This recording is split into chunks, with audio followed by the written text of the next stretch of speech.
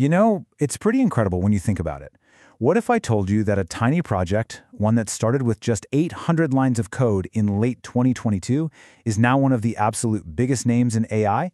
Well, that's the LangChain story. And in this explainer, we're going to break down its wild journey from a simple open source tool to a billion-dollar unicorn. And when I say a big name, I am not kidding.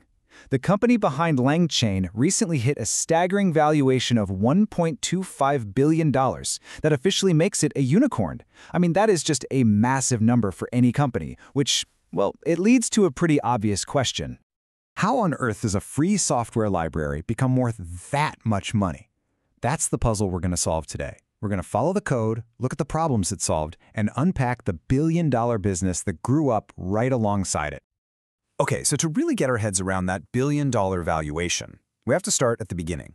LangChain's rise is, honestly, a masterclass in just how ridiculously fast things move in the world of AI.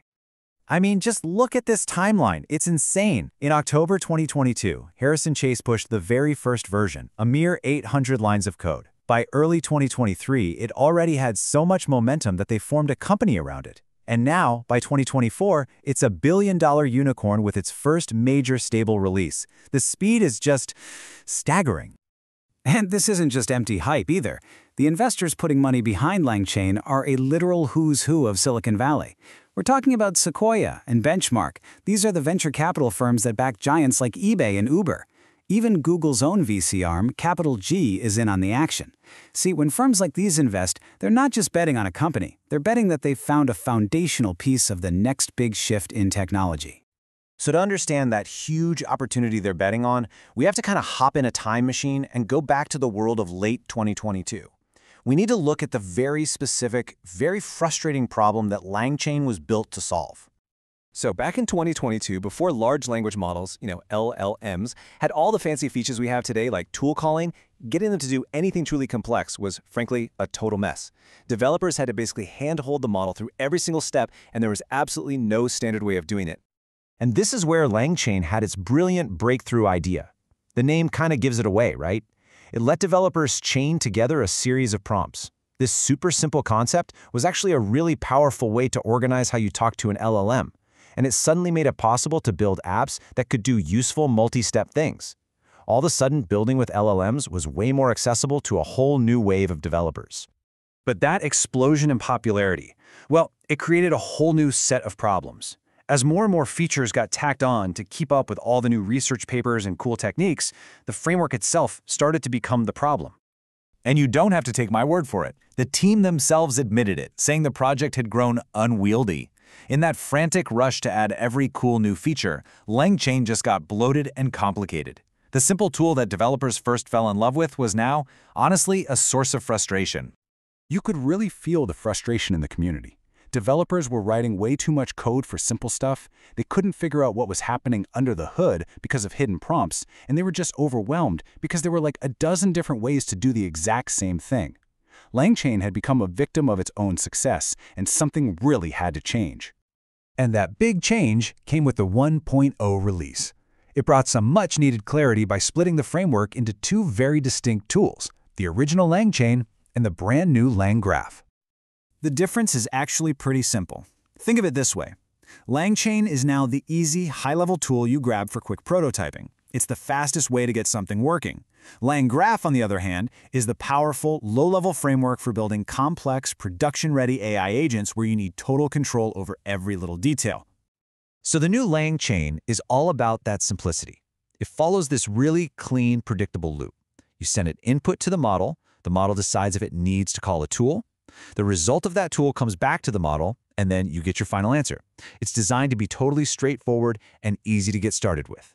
LangGraph, though, that is a whole different beast. It's all about control. It basically puts your AI agent on rails. So instead of letting the LLM just improvise and decide what to do next, you define the exact path it has to take.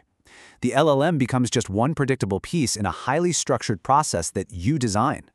And to give you even more control, they introduced this really powerful new concept called middleware. The best way to think about these are like hooks that you can place at any point in that agent loop to stop, modify, or just observe what's going on. And this is where middleware becomes so incredibly useful. You can use it to add a human in the loop, so a person has to approve a step before it happens. You could use it to summarize long conversations to save money on token costs. You could even have it automatically remove sensitive customer data. It's a total game changer for building agents that are safe, efficient, and reliable.